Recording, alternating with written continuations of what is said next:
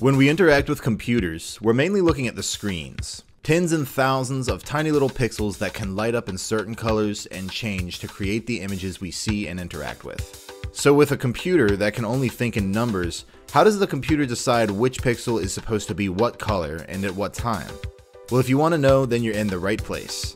The colors that make up each individual pixel in your monitor are created with various compositions of the Rgb color scheme.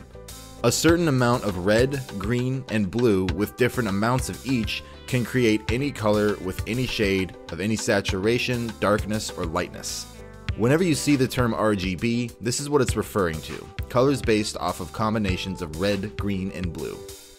Before we get to the numbers and software part of this, let's briefly talk about the physical component of how pixels work.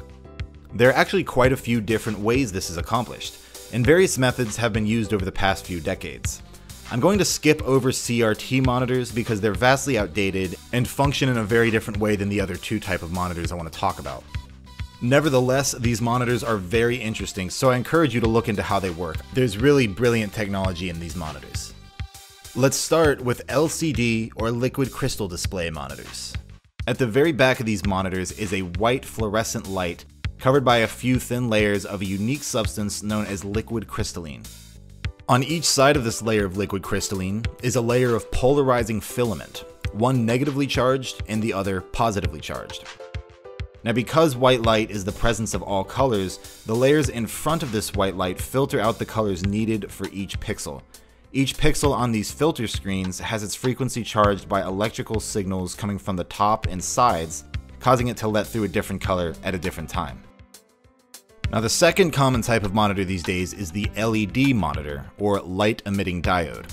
This works similarly to the LCD display, but instead of a single white fluorescent light at the back, it has a layer of LED pixels.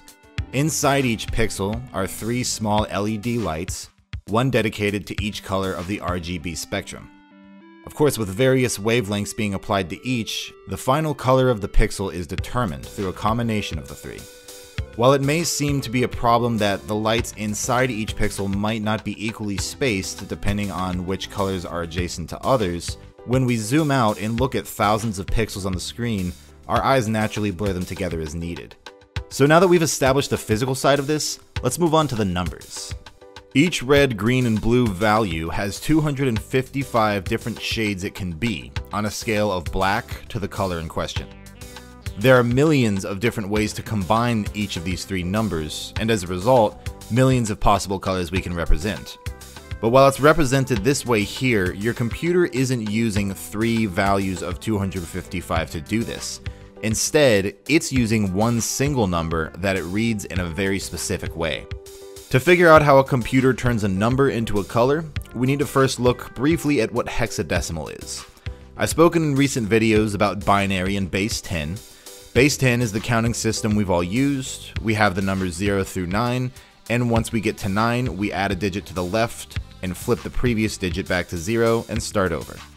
Whenever all of the digits to the right are full, we add another digit to the left.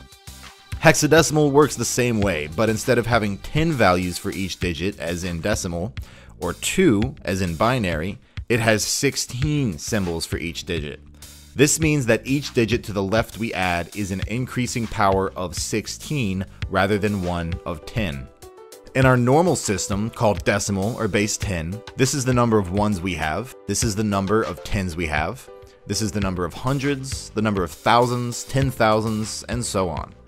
In hexadecimal, this first column is the number of ones we have, the second is the number of 16s, this is the number of 256s, the number of 4096s, and so on. Because we only have the digits 0 through 9, hexadecimal represents the numbers 10 through 15 by using uppercase letters. So counting up past 9 in hexadecimal would sound like 7, 8, 9, A, B, C, D, E, F, and then we add 1 to the left column and start again from 0. Hexadecimal is very common in computers because it relates well to binary. More on that later, but for now, let's talk about how does this turn into colors. Each pixel has these 3 colors, each represented by a number between 0 and 255, and as luck would have it, 2 digits of hexadecimal can also represent any number between 0 and 255. So each pixel on your screen has 6 digits of hexadecimal dedicated to it. With 6 digits of hexadecimal, we can represent any number from 0 to 16,777,215. Each individual value of this number is interpreted by your monitor as a different color, so each pixel reads that hexadecimal number and can become any number between those. Now going back to RGB, every 2 digits of this 6-digit hexadecimal number are dedicated to one of the RGB colors. The first 2 digits are used to determine the amount of blue, the second 2 are used to determine the amount of green, and the final 2 are used to determine the amount of red. Notice that as I increase the various values, their hexadecimal values scale very neatly within the rows of 2, while the equivalent decimal value sort of jumps all over the place. As human beings, we really like base 10 numbers, likely because we have 10 fingers. So why does this method of determining colors use something as strange as base 16? The reason for this is that computers actually have a fairly difficult time working with base 10. I talked in my video on binary, which can be found in the description, that everything computers do essentially comes down to numbers that use base 2. Now 16 is a power of 2, while 10 is not. So computers don't have much trouble converting numbers from base 2 into base 16, but have to go a bit out of their comfort zone to represent things in base 10. They can still do it incredibly fast, as you can see here, but when they have to calculate tens of thousands of pixels dozens of times a second and several other values, it's far more efficient for them to do it their way, which is with powers of 2.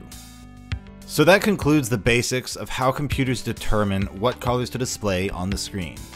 As always, I encourage you to dive into the massive amount of information available on this topic, especially when it comes to the cathode ray tube monitors, which again, I love and are such brilliant pieces of technology.